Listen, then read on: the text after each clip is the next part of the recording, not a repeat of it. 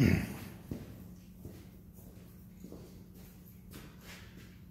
folks, how are we doing? This video is going to cover maintenance. I'll do a series of videos on maintenance. There's not really a lot that the welder can do in most cases. Liner replacement is one. Replacing the stinger tongs on your lead is another. For the most part, maintenance issues that occur for welders are best limited to the experts, but there are certain things that you should know how to do. And this is beyond just troubleshooting. Okay, so troubleshooting would be saying, well, these stick tongs really aren't working all that well. I'm going to try to get a view here for a camera. These tongs are pretty well chewed up. The grooves have been destroyed, there's spatter balls in them. They still work, but they don't work all that well. The brand new tongs will very easily hold your stick electrode either straight 90 degrees or 45 degrees up and down. And these just don't. So we're going to go ahead and replace these today. The other thing that I want to note on this is that the process generally involves having to cut the cable. You might only cut an inch off, but sometimes the cable needs to be trimmed. A set of wire cutters like these are long handle, they get a little more leverage. These are traditional 8-inch cutters. They work okay for the small leads. This is number 4 wire on these stick tongs, so they're not terribly heavy and they're not terribly difficult to cut. But if you're doing repairs of cam locks or lug connectors that are on number 1, number 2 cable, or excuse me, 1/aught or 2/aught cable or larger, you generally need a set of high leverage cable cutters, or a set of bolt cutters will actually work in a pinch, provided that the bolt cutters haven't been damaged. But for today, I recognize that if I trim these and I use these small cutters, this is not going to work on larger diameter cables, but it should work just fine right here. So what I'm going to do is I'm going to move the camera down to get a close-up view of this, and I'm going to go ahead and get started.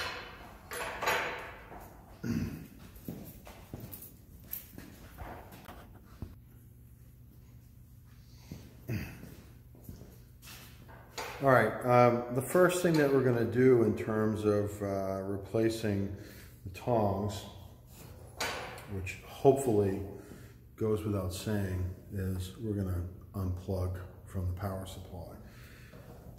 If you have a setup that is permanently hardwired, which is the case on some machines, kill the power and preferably unplug the machine. You don't want to get electrocuted. But the basic setup of this is pretty simple. I prefer to use a vise, although it's not necessary. I have a brand new set of tongs here. These are the Matheson 200 amp electrode holders. These are a decent set of tongs. There's others out there that are higher amperage rated, probably higher quality, and there's some certainly that are of lower quality. But the beauty is that if you can hook these up, you can hook any of them up because they're pretty much all the same. As I pull the package open, what I discover is that inside I generally will find all of the tools necessary to do the job, which in this case is going to be a 5mm Allen screw. So let me slice this open. Again, and we'll take a look. So there's the Allen screw. This case here, this is in fact 5mm. So double check your sizes carefully. You may find that you get a set of tongs and there's no Allen wrench in it, and in fact the Allen wrench set that you have at home will damage the screws, so make sure they fit correctly. But essentially, and I'll demonstrate this on this, the Allen screw will go in the back. Usually there's some means of holding this on. Let me tip this up. This is actually the cable sheath. I'm going to set that off to the side. Okay. The Allen screw is generally what holds this on. It's a screw of some sort. Essentially, I back that screw off and this comes out. So it's really all that happens is when I tighten this up is that screw, that screw simply pushes up on the inside, and when that pushes up, it binds up on the handle. And that's really all there is, folks, to hold this on. So the gravity still works in here, I'm happy to say. So we want to make sure that that screw is tightened down to the point where it holds the tongs on. I've seen people over tighten it and it'll actually punch through the plastic here, and you can actually hang this on your booth. You may have a guard or something on your booth you can hang this on and it will arc out right there. So that does not need to be ridiculously tight when you remove it. So I'm going to back this out like I had it before. Now, additionally, in the tongs, we have another screw. This screw here should have a radius on the end of it, okay? We can see this right here in the camera, hopefully. Get a good clear view of that. Hopefully it'll focus. That's got a ball end.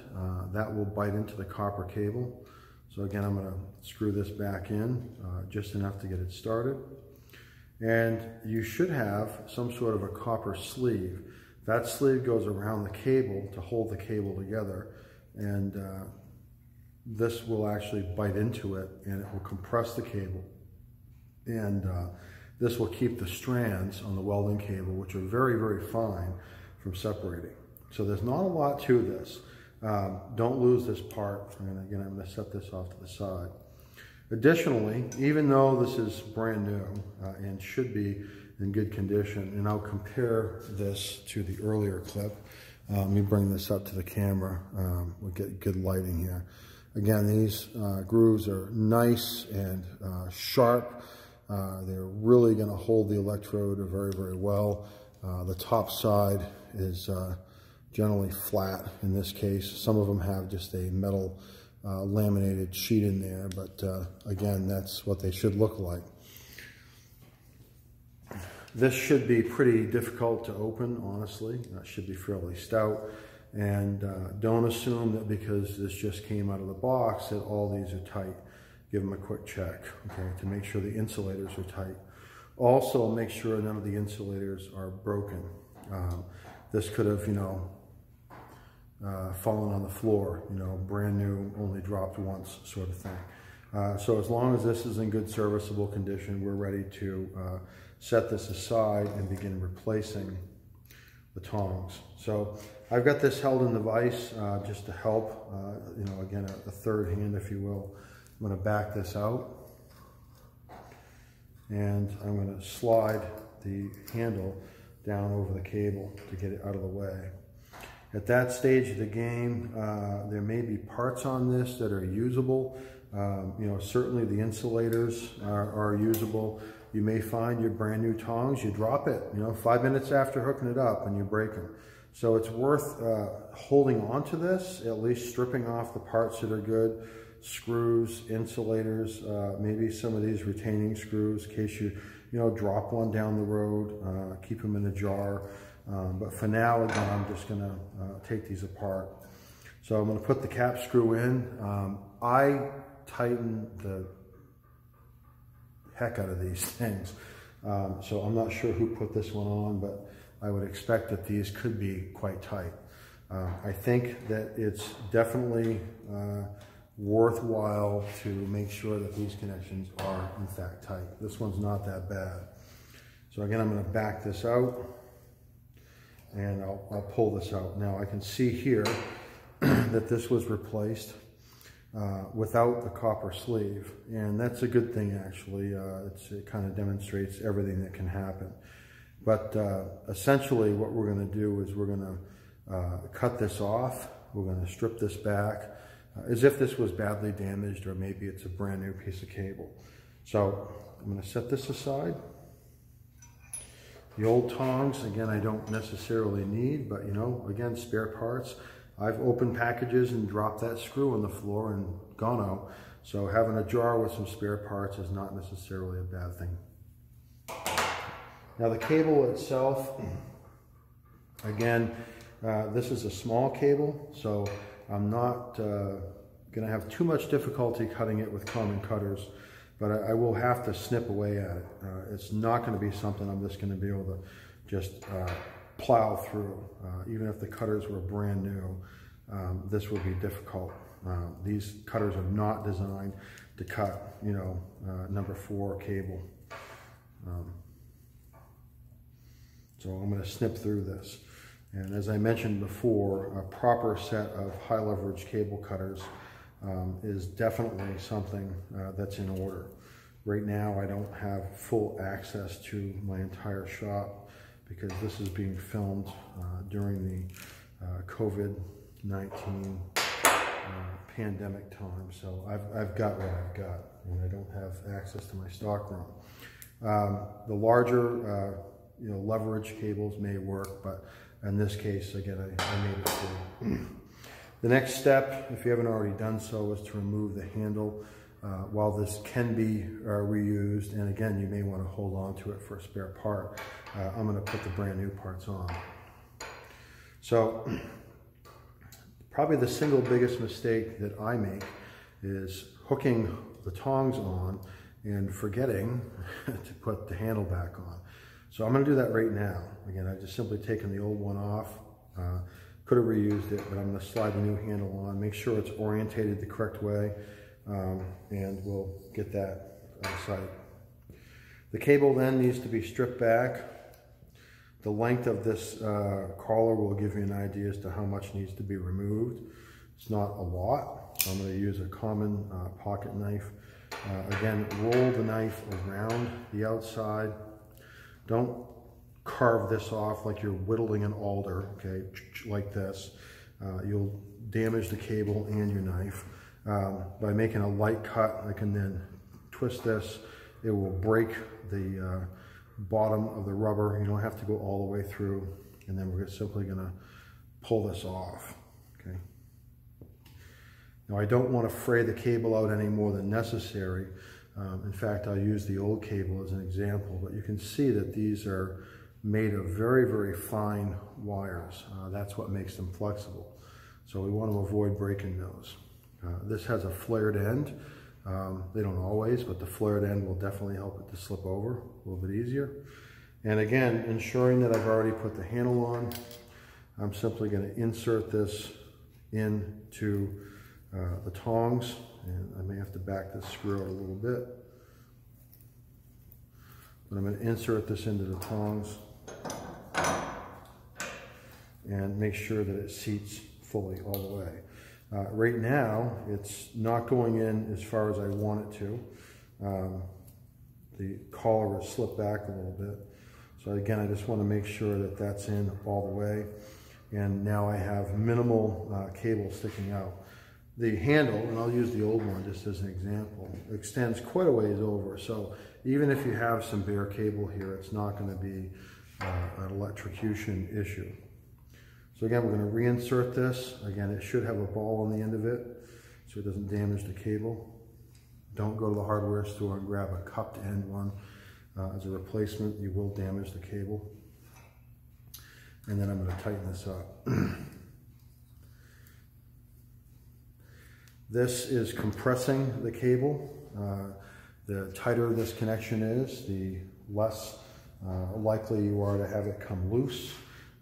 The greater the ability you are going to have for the electricity to flow through. So again, I'm going to tighten this up. Now I don't want to break the handle off, but I'm going to grab this in the vise. I always do this way. This is just my preference. Probably other people on the internet will say, oh, that Mr. Carter's an idiot, don't do that, but this is what I do. And I'm going to gain a little bit of leverage. if I need to tighten this up. So if you feel that you can't get this sufficiently tight, then put a little pipe on this or grab it. I'm 6 feet tall and I weigh almost 300 pounds, so I'm fairly strong, but I want to make sure that that is definitely not ever going to come loose. Whoops. And right there, okay. I always tell my students, it's almost impossible to over tighten it, especially with the supplied Allen wrench. So don't hesitate to give that a twist. And these Allen wrenches, you can see this one's actually twisted.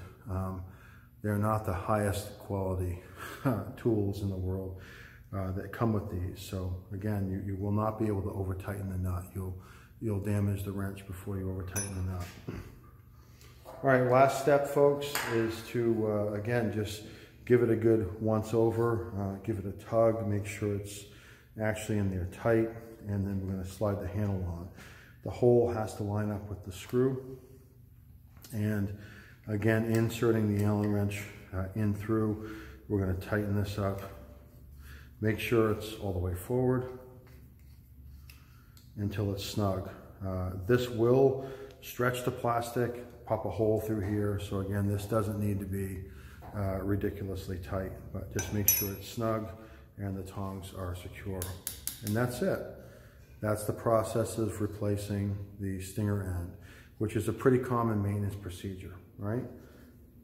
Happy welding.